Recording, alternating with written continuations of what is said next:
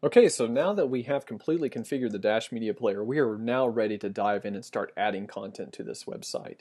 This is really the exciting part of this whole process because you can see things come alive in the media player. The first thing that we're going to do is add a new content type called a video that's going to allow our users to upload videos to our website.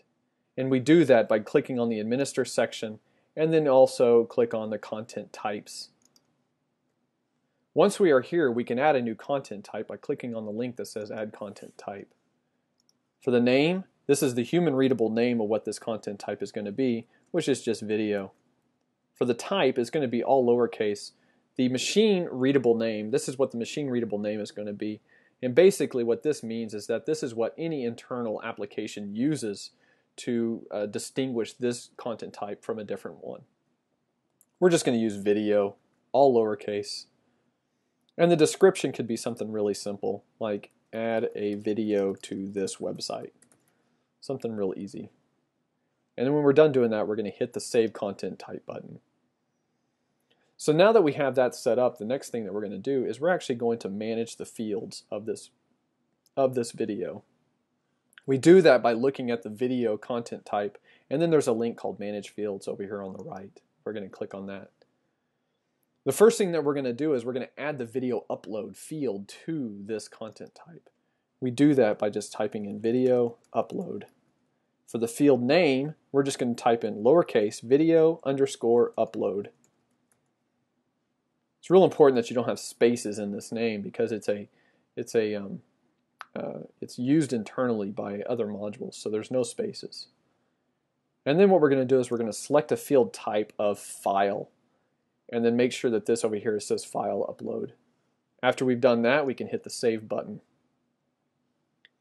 We can provide some help text, but I'm not going to for now, just because the most important thing in this section is the permitted upload file extensions.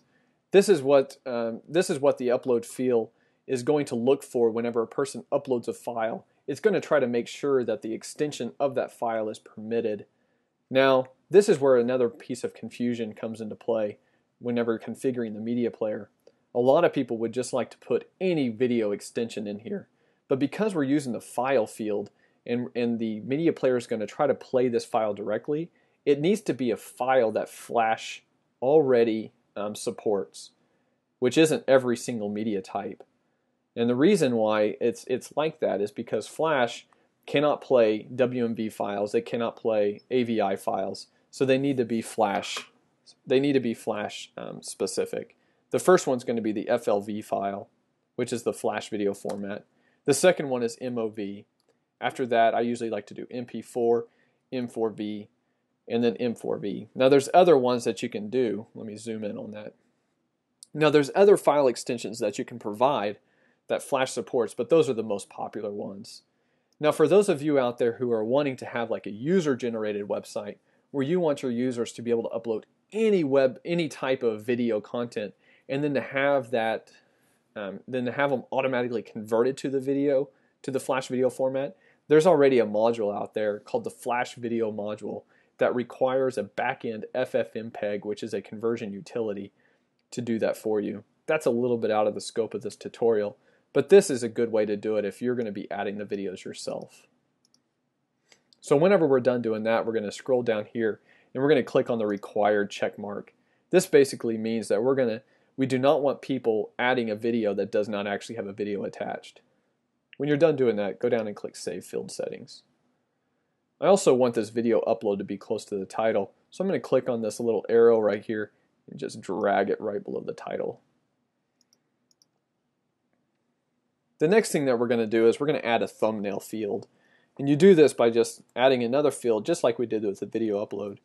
We're going to call it video thumbnail. And for the field name, it's just going to be video underscore thumb. And then to select a field type, we're going to do a file. Now this also brings me to another really important discussion, and that is regarding the type of field that we're using to upload the thumbnail. And a thumbnail is an image, and there's already a very fantastic plugin module called the image field that is a plugin for the file field on CCK. But the cool thing about the image field is that it also integrates with the image cache module. What the image cache module does is it provides like back-end dynamic image sizing based on what websites request a certain size of an image. So let's say you have a user that uploads a huge image that they want to show in the media player. Well, if you just use the file upload, it's not going to dynamically resize that image on the fly. Instead, it's going to load that huge image in the media player, and it's going to take a little while. Now, in order to install all that, it requires a little bit of extra steps, so I'm not going to cover it in this tutorial, but just keep in mind that using this method, you need to make sure that you have control over the size of the images that are uploaded. If not, then you need to use the image field and image cache solution. So let's go ahead and hit save on this. Now in the permitted uploaded file extensions, these are just going to be image extensions, which are JPEG, PNG, GIF, and then JPEG, which is like a JPEG but just spelled different. We're not going to make this required because we don't want to make it required for them to have a thumbnail in order to add a video. So then you hit Save Field Settings, and then let's just grab this thumbnail by clicking on the arrow and put it right below the video upload field, and then hit Save Settings.